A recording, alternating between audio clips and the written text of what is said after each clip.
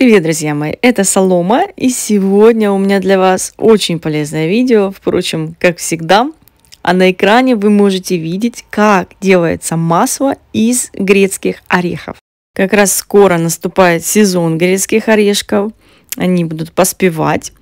Ядрышки выбираются из скорлупы, собираются в отдельную емкость и перекручиваются через мясорубку. Вот как вы можете, собственно говоря, видеть на экране. А потом вот этот так называемый жмых кладется под пресс, и уже из него выжимается, собственно говоря, масло грецкого ореха. Просто решила для вас сделать такую необычную подводочку.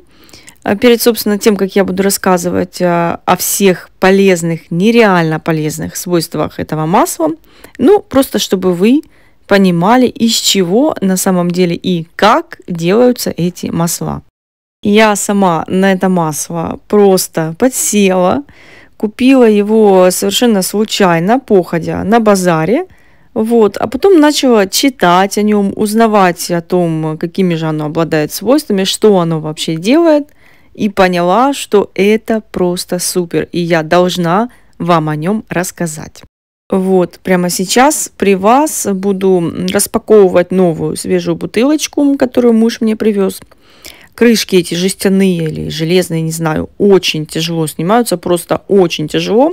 Но пока я буду эту крышку снимать, я, собственно, вам и начну рассказывать о том, что нужно делать с ореховым маслом.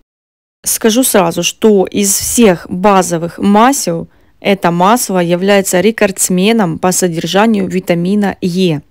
Витамин Е – это тот витамин, от которого мы с вами, женщины, хорошеем, от которого кожа становится упругой, мягкой, без морщин, от которого волосы становятся длинными и густыми. В общем, витамин молодости, как вы поняли.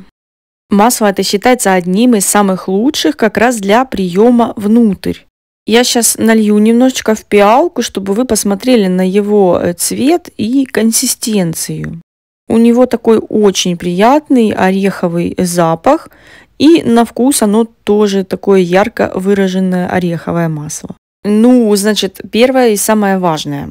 Масло это отлично повышает иммунитет и хорошо подходит для восстановления после тяжелых болезней. Снижает уровень холестерина в крови. Мы часто слышим эту фразу, но мало о ней думаем. А на самом деле с возрастом об этом нужно думать все чаще, потому что холестерин, собственно говоря, является причиной сердечных заболеваний, сосудистых заболеваний и так далее. И как раз по этой причине масло грецкого ореха врачи обычно назначают для профилактики и при лечении гипертонии, атеросклероза и диабета. Масло это используется еще и в косметологии. И очень хорошо помогает оно тем людям, у которых кожа сухая и уже возрастная. Для этого достаточно протереть такую кожу ватным диском, смоченным в таком масле. Эффект вы заметите сразу, кожа напитается чуть ли не мгновенно, станет очень мягкой, очень гладкой и приятной на ощупь. Прям ощутимо, заметно смягчится. Кстати, по этой причине масло грецкого ореха и используется для заживления ран, трещин, хорошо снимает раздражение и воспаление на коже. Масло грецкого ореха применяют при заболеваниях желудочно-кишечного тракта. Почему? Потому что оно улучшает аппетит, снижает кислотность в желудке, то есть избавляет от изжоги, и уменьшает всасывание холестерина из кишечника. Таким образом, очищает его стенки и стенки прямой кишки. Положительно влияет на нервную систему, проходит чувство усталости и улучшается ночной сон. Масло грецкого ореха восстанавливает и укрепляет клетки печени, что способствует качественному и своевременному оттоку желчи. Очищает почки, нормализует уровень сахара в крови, нормализует работу мочеполовой системы. Мы уже говорили, что благодаря антиоксидантам такое масло способно замедлять процессы старения в организме. Также это масло используют для лечения варикоза и купероза. При варикозе и куперозе его просто втирают в проблемные места. Для того, чтобы кожа была гладкой, мягкой и начали проходить морщины, я рекомендую иногда использовать это масло на ночь вместо крема. Просто мазать им кожу лица и шею. Теперь, значит, как его пить? Ну, для профилактики и укрепления организма нужно пить это масло 3 раза в день по 1 чайной ложке за полчаса до еды. То есть перед завтраком, перед обедом, перед ужином за полчасика по чайной ложечке. Ну что я еще делаю? Этим маслом можно смело заправлять салаты или добавлять его в соусы, или когда тушите рыбу или мясо. Привкус у него будет такой специфический, ореховый, но очень приятный. Так что попробуйте, поэкспериментируйте. Я думаю, что вам должно понравиться. Некоторые люди считают, что вместо масла можно есть просто грецкие орехи, и эффект будет тот же. На самом деле это не так, потому что в день можно съесть только определенное количество ядер грецкого ореха.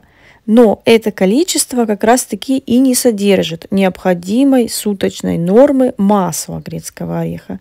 Именно поэтому все специалисты рекомендуют принимать грецкий орех в виде масла. При покупке такого масла обратите внимание на этикетку. Там должно быть написано, что масло это именно холодного отжима, так как я вам показала в начале этого ролика. Потому что именно такой метод позволяет сохранить все полезные вещества. И еще из таких лайфхаков, которые знаю, могу подсказать, что масло грецкого ореха способствует ровному и красивому загару. И оно спасает от солнечных ожогов и раздражений. То есть, если хотите загорать на солнце, и чтобы загар этот получился красивым, то можно намазаться этим маслом. Помимо всего прочего, масло это отлично чистит организм, выводит из него все шлаки и токсины. Для этого нужно принимать 1 чайную ложку на ночь. Ну и напоследок противопоказания. Масло грецкого ореха нельзя употреблять при индивидуальной его непереносимости, а также не рекомендуется при высокой температуре, отравлениях, рвоте, тошноте или если у вас есть обострение заболеваний пищеварительной системы. Ну и что еще хочу сказать напоследок, также это масло используется и для похудения. То есть вы можете тоже ложечку чайную за полчаса до еды, как я сказала, употреблять, и это уже само по себе поможет.